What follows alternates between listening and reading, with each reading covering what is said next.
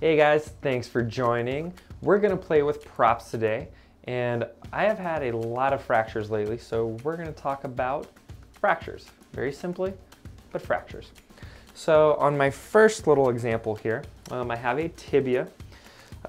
These are very common fractures. We see them in all kinds of breeds, but tibia fractures, probably one of the most common fractures that we see out there. There's a lot of different types of fractures.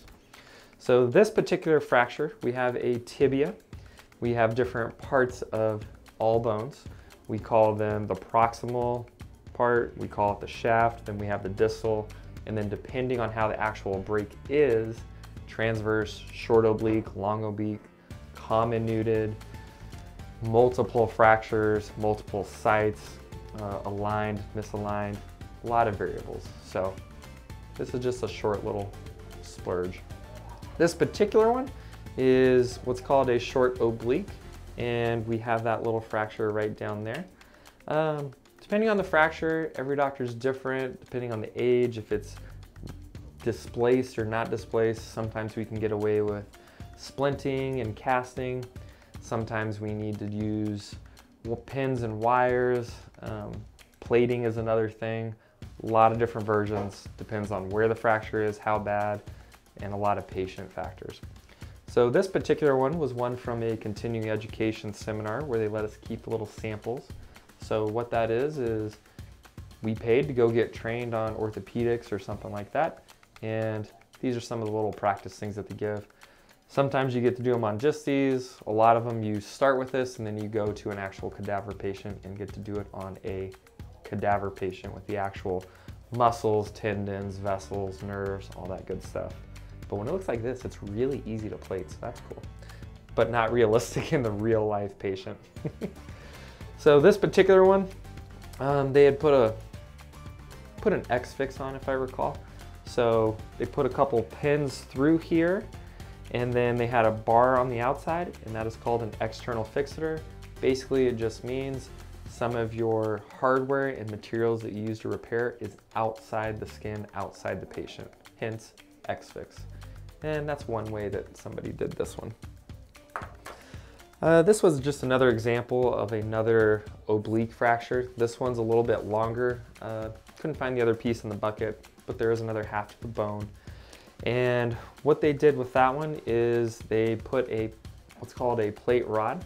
So they put a pin through and they made a hole inside that bone. And then on this side, they put a plate. So they did the measurements, exposed everything, and went through, and then they did what's called compression, depending on the type of plate they used, DCPs versus locking, a lot of different versions. And that's one way. This one is another very common fracture. We've actually done a couple of these over this last week. This is a radial ulnar fracture, and very common in toy breed dogs, so small dogs. A lot of times they jump down from something and they snap their arm. This part would be the elbow. This is where the elbow joint would be. It would hinge. Hopefully you can see that a little bit. They break in all kinds of different areas. Sometimes they break low on this radius. Sometimes they break high, sometimes in the middle, sometimes in two places. Toy breeds tend to break at the very bottom a little bit, and a lot of times we'll put what's called a T-plate down there, and a lot of them do fairly well, but the smaller the patient, they do tend to have more complications and issues for blood flow and different issues that are associated. This particular one, they made a mid-shaft fracture through the radius and the ulna. And as their repair, they had us do a plate on this one. You can see the little screw holes and kind of plate that thing together. Depending on the size of the dog, sometimes we'll actually fix this ulna, sometimes we don't. Depends if we have a pin that fits, sometimes it's not worth the anesthetic time. One that I did recently, it was a little bit bigger patient, so I was able to get the pin in there, and just makes you feel better to have a little more extra support. It protects the plate a little bit more, and gives you a little bit more plate life.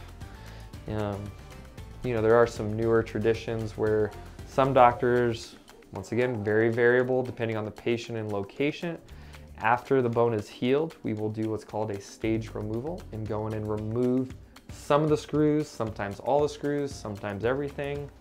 Sometimes people will just leave them, and if they cause a problem down the road, deal with the problem then. The stage removal is designed to kind of prevent those down the road problems from bone reabsorption and things like that. Once again, a lot of variables depending on the size of the patient, duration before repair, and all those factors. This one is a little different, as you can tell. These are real fractures. These happen. I usually see these more frequently with traumatic issues, usually hit by cars or variations of that.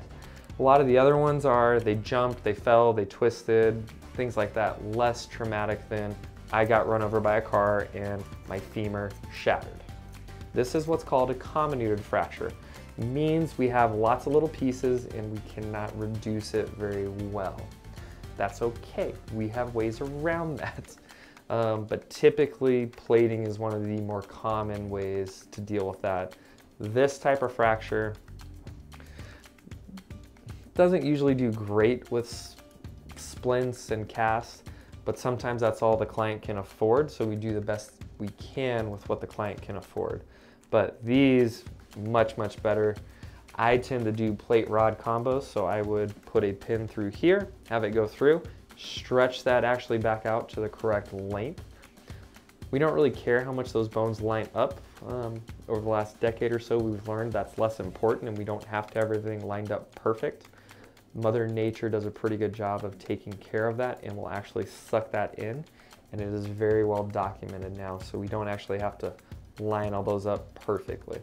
We just got to get them in the general area. And if it's alive and has blood flow and we stabilize it, Mother Nature does a lot of good things, and prayer doesn't hurt, so you can throw that in there. This particular one, we did the rod combo. You can see the little hole right in there that they had us make. We run it down through both segments. The little pieces of bone will kind of stick to a little bit. I tend to put grafts. Some doctors will put putty. Some do nothing. Something called MIPO, which is a little different. A lot of ways to go about it. And then we put a plate on there as well that spanned the whole thing. Older school terminology is called bridging. So a lot of times you would bridge this type of fracture with your plate. There's a lot of different ways to apply a plate to have them do different things, depending on your circumstance, whether it's this versus this fracture versus this fracture. And then we have another one, which is this fracture. So this is a femur. This is a femur. These are the same examples. Very, very different looking. On this one, patient just broke off right up here where a lot of the tendons, insertions, and origins are, so where the muscles attach. And when you flex or contract those muscles, that's when you get flexion or extension. Sometimes they break where a lot of those muscles attach. Think about your quadriceps. A lot of muscles, they all attach in a certain area. This particular patient, which we've done a few of these fractures in the last month, break right there. A lot of times they go up actually. And what we do is it's called a tension band technique typically. And usually we drill a couple holes right in there. We run some pins and then we use a wire, typically in a figure-8 fashion. And we basically counter those forces that are trying to elevate that and keep it down and in place. And we compress that bone. And when you get really good bone-on-bone contact, they tend to heal a little bit faster and less complications. Sometimes that's feasible, sometimes that's less feasible, but that's okay. So hopefully that gives you guys a little insight on some of the different fractures, a lot of variability, a lot of different things, and a lot of different ways to even fix the same fracture. And it can vary on client compliance, patient compliance, and then the doctor's comfort and experience and different things associated with those fractures.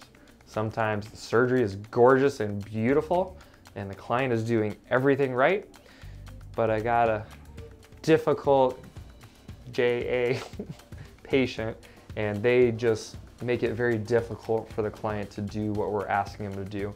And that's real life. I understand that, most veterinarians understand that, and we do the best we can. That's where a lot of sedation drugs come into play and are really nice. But usually with orthopedics, I tell clients there's 3 phases: how the actual surgery goes, and then owner compliance, keeping them confined, keeping that e-collar on, making sure they don't chew the splint off, not running, leash walks, those things, and then patient. And sometimes we got to sedate those guys. Sometimes they're great and they do it all on their own. So hopefully that was helpful for you guys and something a little interesting and a little different than what you usually get. So hope you learned, and we'll see you guys later. Ta-ta.